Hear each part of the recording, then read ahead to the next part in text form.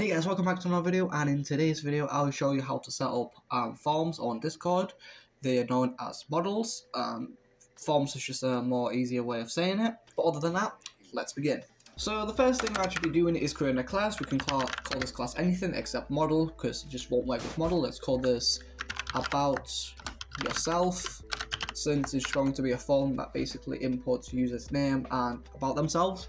Inside this, we're going to call this Nextcord.UI.model with a capital letter. We actually have to initialize the class. To do this, we just define __init __ open bracket self, and afterwards we're going to be just typing in super, and then the initialize thing again, and then I'm going to open brackets, and inside these open brackets, the first thing that comes up there is the title of the form. We're going to call this about yourself.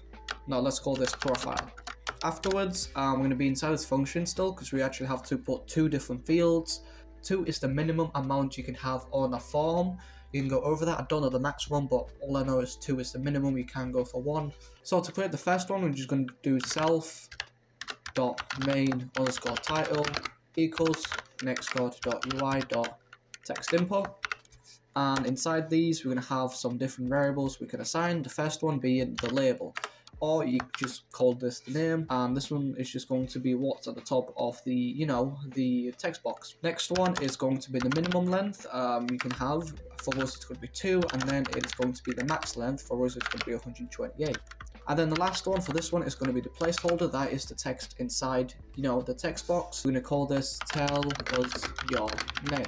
And then we're going to copy and paste this whole thing again and just rename this from main title to main_description. And the only thing that changes on the last bit is we're going to put style equals nextcord dot.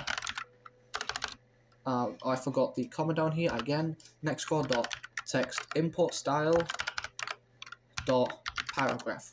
Because we set this as a paragraphs, not as a title, so it gives you more room for the user, to type stuff in. Afterwards, let's just create a little command. We can just copy and paste this thing over here. We're gonna call you can call this command anything you want, but for me, I'm gonna call it profile. After we're done now, we then have to actually initialize the subject. So what we're gonna actually do is do model is equals to about yourself. And then afterwards, just send a reply back to the user by just doing interaction.response.model, not much role, but more send model, open bracket model is equals to model.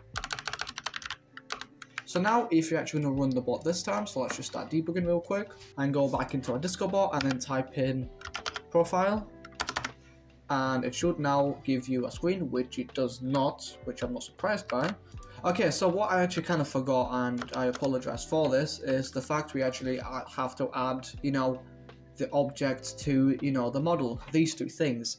So it's just a simple procedure once again. All we're going to be doing is just do self.addItem, open bracket, and then main title, self.main title, and then we just do the same to the other item. And then afterwards, if we do this, it should work without a problem. I guarantee this. I hope so. So if you do profile, it gives you this over here. There we go, name and about yourself. However, if you do input some information, it doesn't return anything. So how do you return a model? So how do you actually, return data from this model? Since right now this model is technically useless. Yes, it does look nice, but it just doesn't do anything. So to do this, it's as simple as creating a new function. So let's do async define, and then this time this function is going to be called callback. It's important that you name this a callback, and then it should be able to autofill this for you. So let's just fix this real quick. Interaction.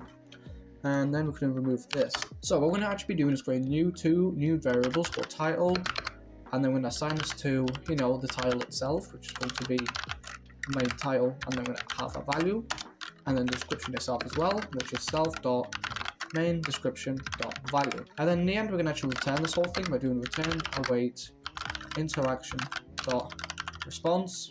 Actually, we can do send open bracket, and then we're just going to do an f string. So now if we're going to reload this bot real quick, and there we go, and go back and do profile again.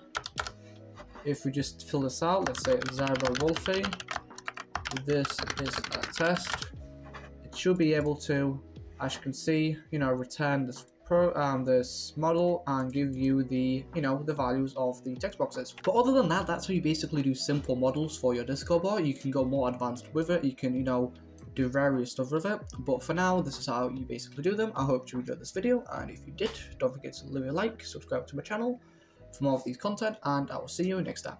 Bye bye.